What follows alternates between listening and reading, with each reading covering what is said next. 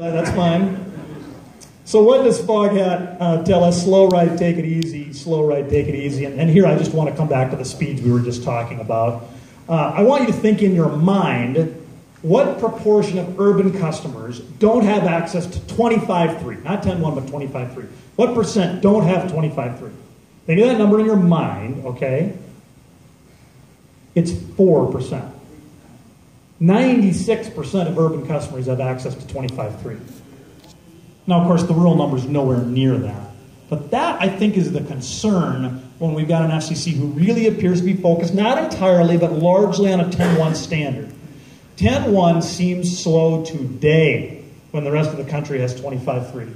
Now, Nielsen's law says that, bandwidths that are available to end users, increases by 50% every year. And it's been remarkably stable over the course of the last 30 years. That's been true. So if Nielsen's law holds true at the end of the model term, when we're still talking about 10.1, okay, 25.3 for some, 4.1 for some, but largely 10.1, if Nielsen's law holds true, the urban national average is going to be 961 megabits per second. 10.1 is going to seem pretty laughably slow.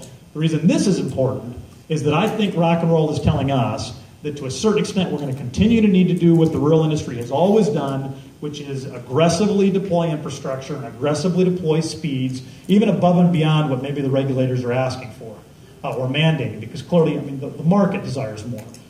For cooperatives, the member owners are asking for more, and really for all independent telcos. They're really community focused, and I think that's going to have a big impact on speeds.